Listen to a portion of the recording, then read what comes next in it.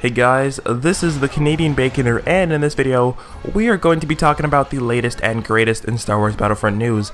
Basically, we got some brand new information relating to the new game mode in Star Wars Battlefront called Supremacy. Now, this Supremacy game mode is basically going to be the equivalent of something like Conquest from the Battlefield series. Now, this is not really surprising in my eyes, especially considering that DICE is pretty much taking part in the development of this game, so it would only make sense to have some kind of relating feature from Battlefield to Battlefront. And now this new game mode is basically going to work like Conquest, like I did say before, but they've made a bit of tweaks to make it seem like it's going to be a lot better and a lot more revolutionary than the previous game mode. So basically, Supremacy is centered around 5 control points scattered across the map. The objective is to gain control of all 5 of these capture points, or the majority of them, before the 10-minute round is over. Each team starts out controlling 2 of the 5 capture points, initially trying to fight for that 5th one in the very center. After determining this, the control points need to be claimed in a set order. This means that the action will be taking place on 2 control points at the same time. So basically, let's say, I don't know, there's a red and blue team. Let's say the blue team actually captures 3 out of the 5 capture points, right? So at that very time, it's basically like a rush game kind of fused with Conquest, in my opinion. So basically the way rush works is that there's an attacking team and a defending team, and in this sort of scenario it seems like you're going to be attacking the enemy base as well as defending your own base, and I guess you have to kind of coordinate yourselves with your teammates to kind of push and actually take that center capture point and then continue to actually get all 5 of the capture points.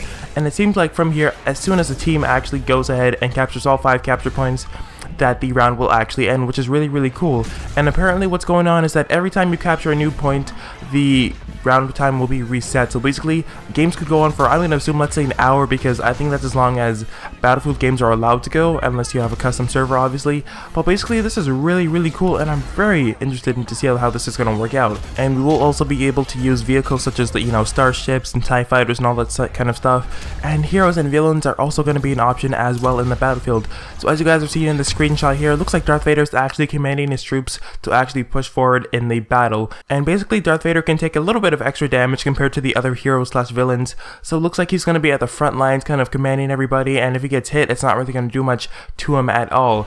And Luke Skywalker actually has a really good power where he can kind of jump around really quickly, get a couple slashes in, and in my opinion, it's going to be a really cool dynamic to see in a game like this. Personally, I'm very excited to see how this is going to work, and at the moment, it is confirmed that we will be able to use characters such as Darth Vader, Luke Skywalker, and Boba Fett as playable heroes in the main multiplayer as of right now. I was afraid that they were going to make an exact copy of the previous Conquest game mode, but basically what they've done is just made it a lot better in my opinion. I feel like they've taken the best elements from Rush and Conquest to make the best of both worlds per se. My only issue with this though is that I enjoy the current Conquest game mode. We're constantly being thrown into the action, and I'm really going to hope that this is going to be one of the better game modes in Star Wars Battlefront. I'm looking forward to some gameplay hopefully very shortly, because this was actually released on August 13th, and at the time that I'm recording this, it's actually August 14th, so I'm going to hope that they do drop some new information or some gameplay or just a trailer very shortly. But anyways, if you guys have any questions about this, feel free to leave some comments down below in the comment section. Feel free to give this video a like, and pretty much hit that subscribe button if you guys are not subscribed already, as I will be covering all of the new Battlefront news that will pop up in the future. As always, thank you guys for checking out this video, and this has been the CanadianBaconer. Stay crispy, and I will see you in the next video. Peace.